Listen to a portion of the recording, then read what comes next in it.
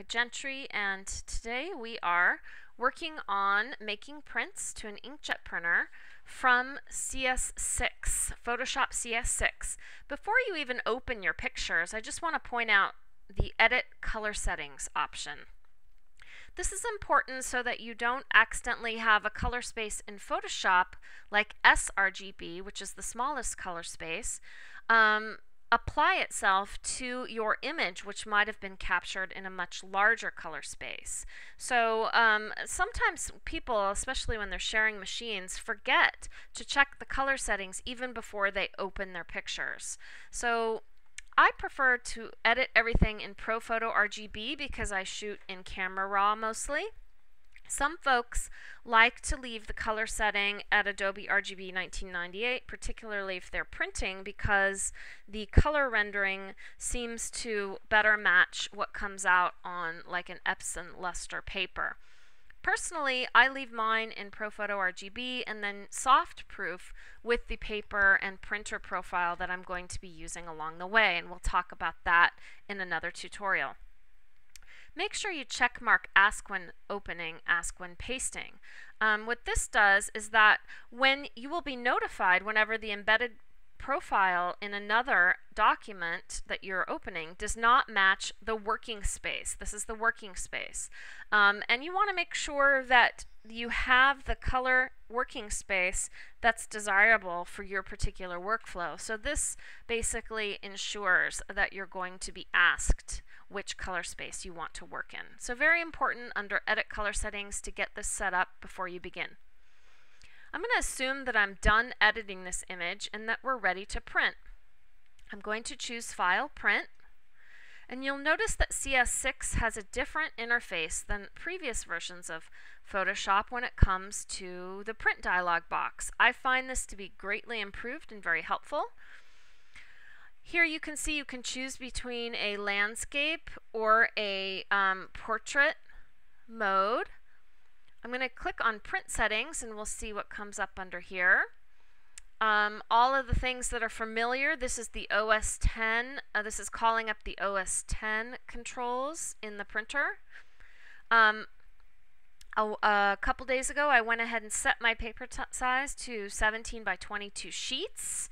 Here you can see the various sizes available. And somebody asked me the other day how large is an A4. That's a little bit more of a European size. Super B is 13 by 19, and so on and so forth. So you have all your sizes here, as well as the ability to set up custom sizes.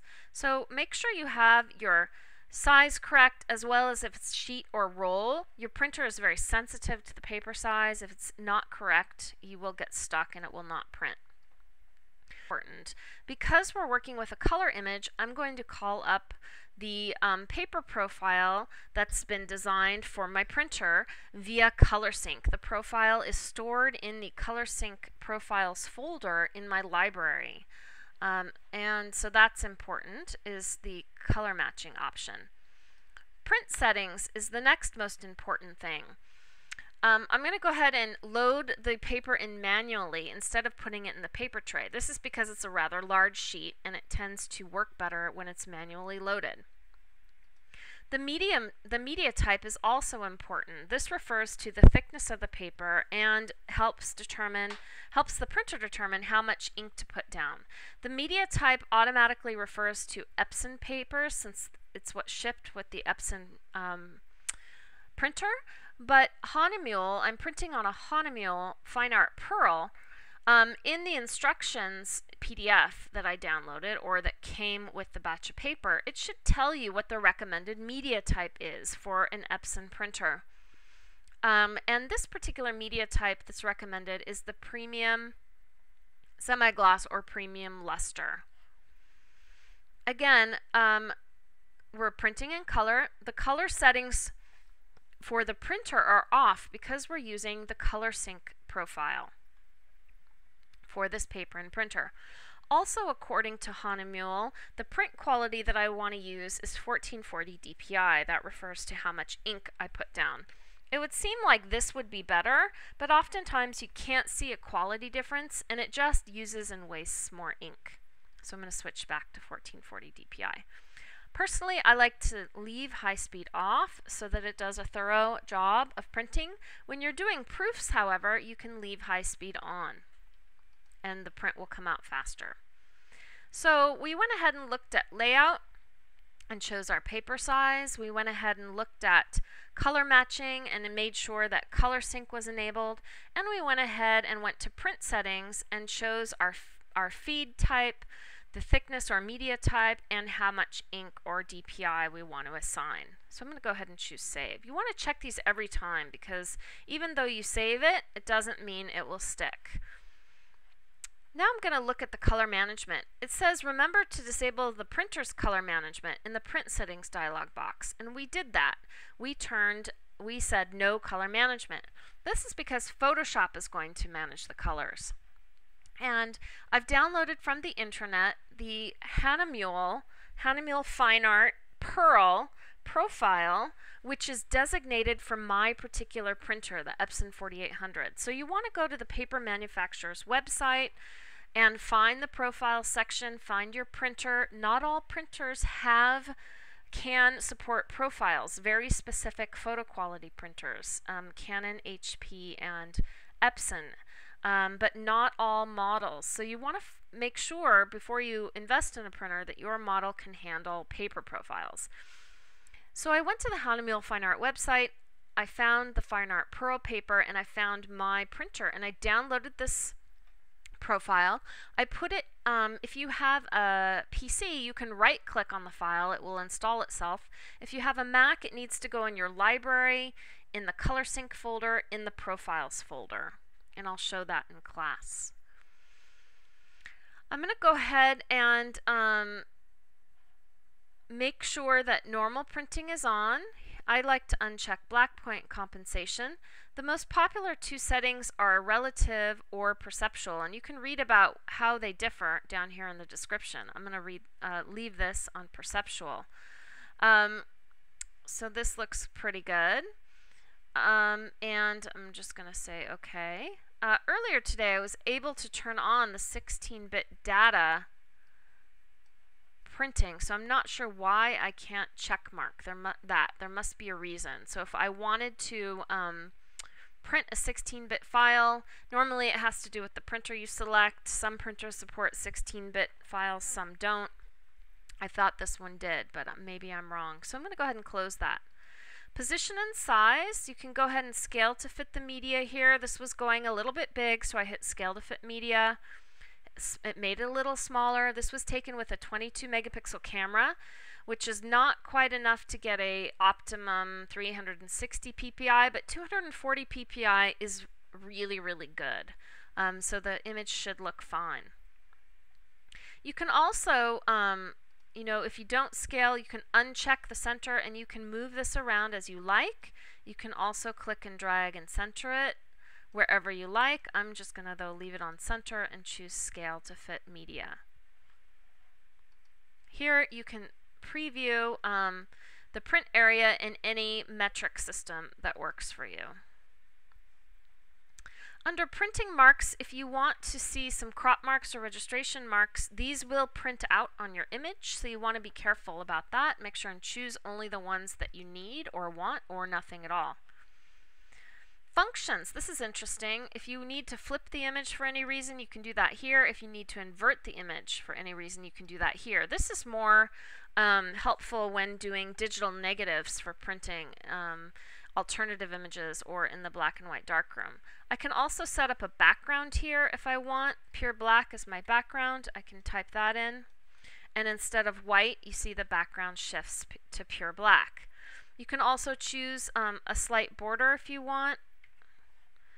In pixels, I think though what's interesting is the border is black, and we're not going to see that against the background unless I change it to 255 again.